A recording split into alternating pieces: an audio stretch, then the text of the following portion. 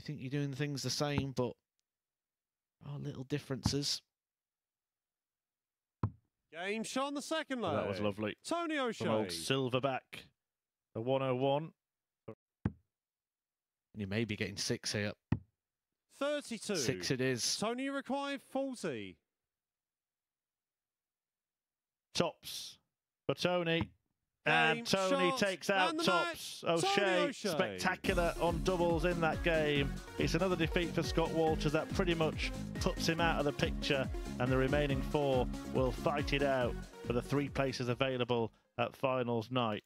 Tony O'Shea is firmly in that fight. Flawless finishing sees Silverback pick up the points. He's now got 6 of them, as have both Jim McEwen and Moreno Michels, and they're in action next. Still, my favourite moment has to be Luke Littler at 16 years old, handing the trophy to the 56-year-old Jim McEwen at the end of that series. 180. Just tells you everything about this sport. No barriers, no limitations.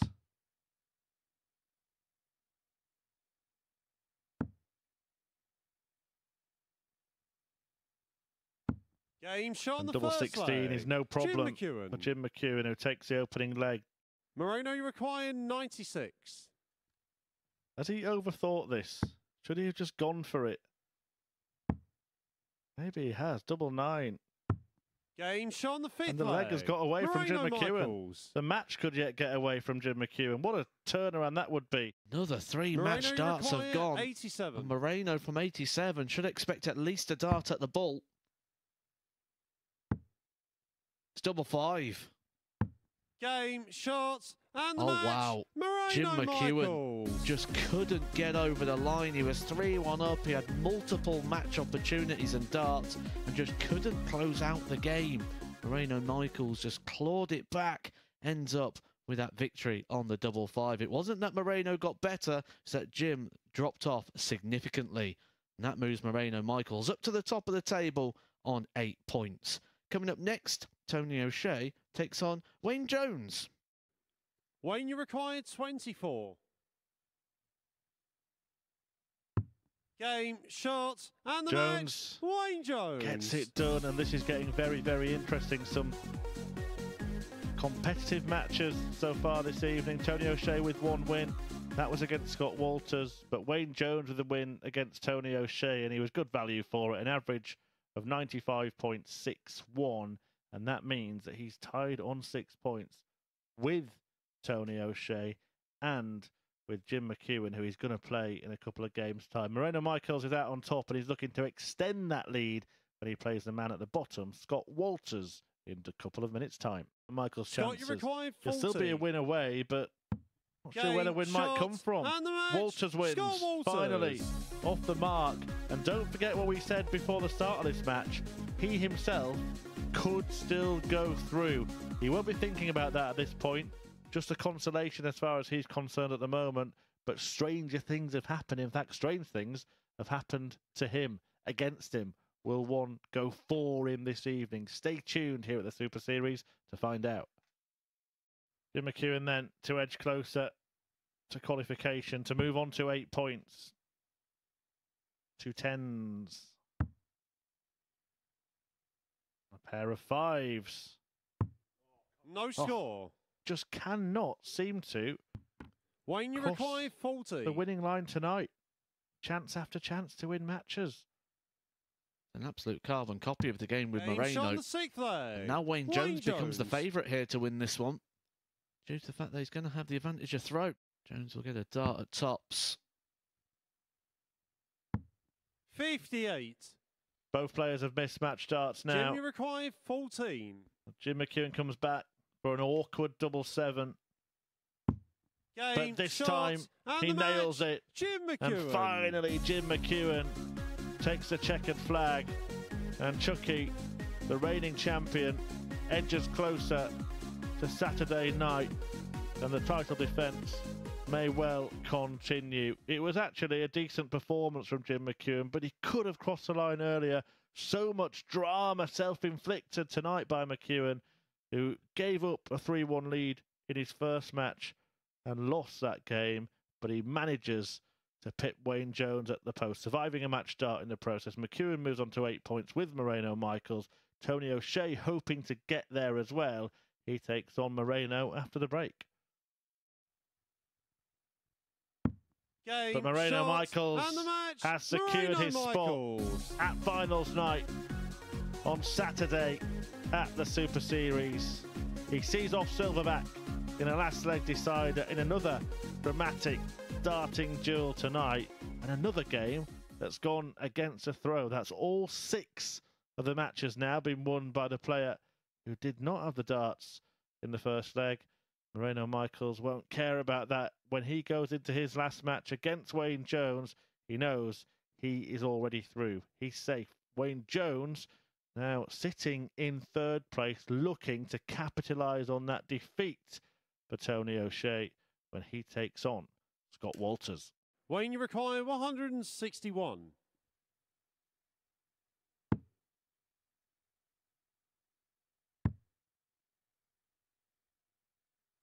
Game shot on the 3rd That is leg. absolutely beautiful.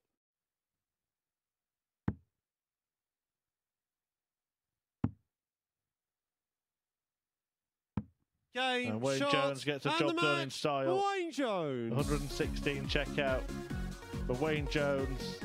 Victory that puts him in with a very good chance of qualifying, and a defeat that sends Scott Walters out after a difficult week's work. But look at those numbers from Wayne Jones. The 100 average, the 161 checkout, the 6 140s and the 2 180s. A really, really eye-catching display from the Wanderer, who may be wandering through to finals night. Jim McEwen might be about to join him, and all will be settled if he can beat Tony O'Shea after this short break. 72 for Tony O'Shea. Remember, McEwen is a leg away from qualification. He's 40 points away from qualification. Game shot on the 2nd leg. He's 501 points away from qualification because Tony O'Shea has levelled. Looking at some outcomes, just 122. slight clarification. Jim McEwen does need to win the match to be safe at the end of it. Apologies for a slight miscommunication earlier. Tony O'Shea, of course, needs to win the match to have any chance. And Tony O'Shea. Big defeat here for Jim McEwen could be very costly.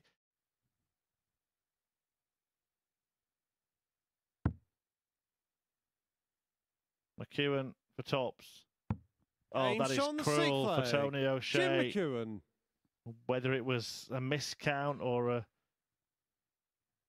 bad bit of sight from Tony O'Shea.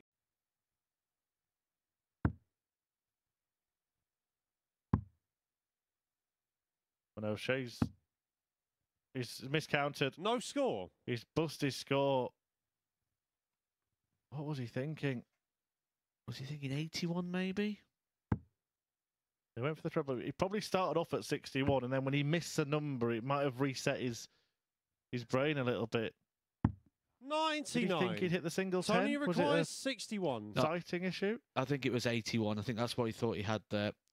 Would have thought he'd had the 51 after the treble 10. Well, it ends up on double 16 43. anyway, but hasn't gone in. This could be a real twist. Jimmy requires 70.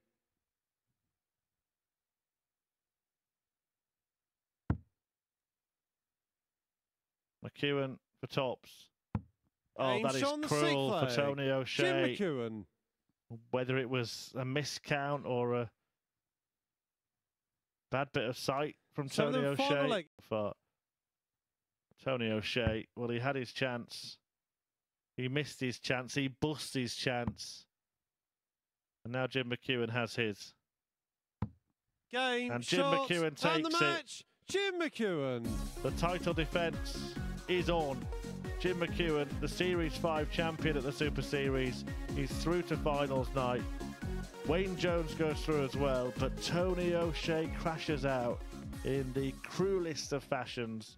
Had the opportunity to get the match won. It was a glittering performance up until that bust score when he went for the wrong double, and Jim McEwen snatched the last couple of legs to pick up the points that sees him go through to finals night. Wayne Jones with him. Tony O'Shea is out. Moreno Michels also through, and he takes on Wayne Jones in a couple of minutes' time. Moreno requiring 92. 72 remaining. 24 remaining. Game shot in Nothing the fourth remaining. leg.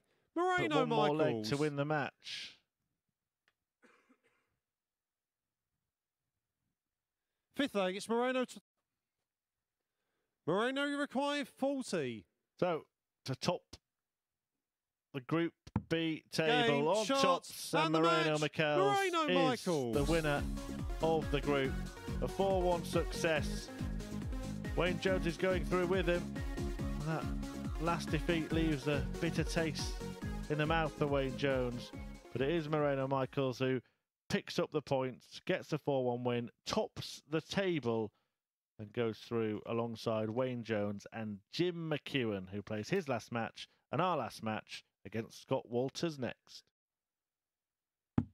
Game, shot, and the match. But it will be Scott Walters. off the back of a defeat. Scott Walters, with just his second win in Group B, gets the better of Jim McEwen. A 4-1 success. There are the numbers, 88.81 the average. A couple of maximums in there for Scott Walters as well. But Jim McEwen goes down 4-1. His title defence, though, remains intact. He's going to be in action on Saturday. McEwen finishing second in Group B behind Moreno Michels, of course, a man that he beat in that Champions Week final, and Wayne Jones, the other player that is through from that group. So McEwen signs off the group with a defeat, but he will be back in action at finals night. Yeah, defeat for Jim McEwen in that one, but irrelevant in the end. What have you made of his campaign overall? Disappointing, but good. He's not going to be happy with the performance, but it's not always about performance, it's about results. It's a results business. We don't give you any extra for having a good average. And that's what he's got to remember as well. Last time he came here, he didn't even get the opportunity to play on Saturday night. So a big performance from Jim, and he's be more than happy to have that chance. When he reflects back after he sort of gets over the disappointment that he hasn't played how he wanted to. Yeah, and when it comes to Jim McEwen, is it important that he doesn't actually reflect too much on tonight? Because yesterday he played so well, played with so much freedom, and maybe he could overanalyze what happened tonight ahead of finals night. Absolutely. People fall in that trap all the time, and it's easy to do because we do want to play our best. We do feel like maybe we feel a bit vulnerable when we're not playing our best, but we're still getting those results. Think, I'm going to get caught out if I don't pick this up. But people feel that about Jim McEwen. They'll be scared to play him. They know what he's capable of, and he's got to remember that on the flip side rather than looking around the room. Confirmation then of all 10 results tonight. It really has been a drama-filled evening of action. So many twists and turns in terms of the league standings. For Tony O'Shea, he has played so impressively, and it was just that one error in his last match that really cost him. It knocked him out of a possibility, didn't it? But I think he's going to be very happy with how he played.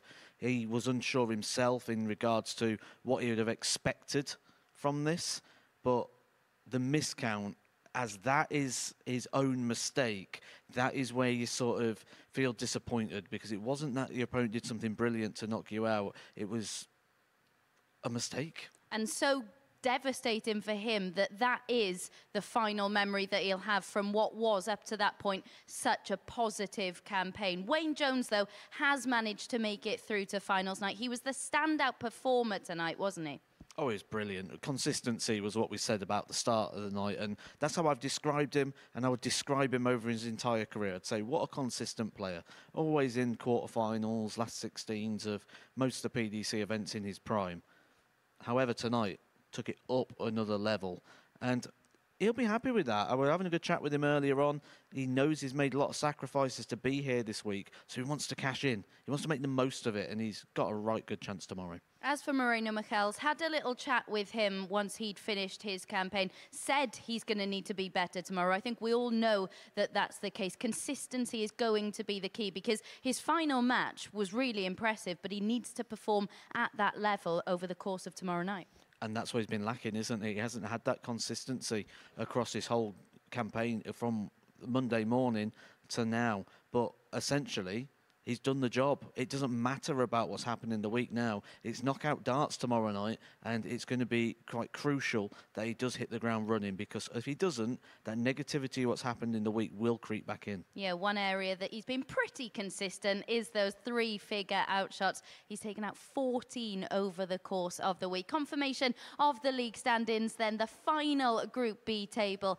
And it is Moreno Michels who finished top on 12 points. Jim McEwen second on 10, and then Wayne Jones on 8. And now we'll move on to our group breakdown for tomorrow evening, and we can see how the players are split. Of course, Christian de Boer was the first player through to finals night. He came through Group A. Moreno Michels winning Group B, McEwen in second and Wayne Jones in third.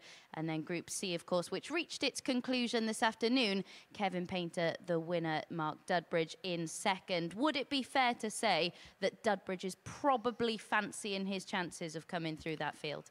I don't think any of those players are going to look at that field and think, I can't win this. I think everyone's going to feel they've got a good opportunity here. And with that in mind, I'd hate to be pricing that up, because that is absolutely brutal. Everyone's going to feel they've got an opportunity. Wayne Jones is going to feel like he's got a chance. Jim McEwen knows he can do it. Kevin Painter, the fight that we saw from him, he'll be well up for the battle tomorrow, and will probably be quite offended at the fact we've not been tipping him up. And with that, we'll feel he's got something to prove. And when he feels he's got something to prove, we normally see the best. Yeah, it's an exciting night in prospect. Make sure you join us from 7:30 p.m. for finals night. Our reigning Series 5 champion is going to be in the field, as is the player he beat in the final.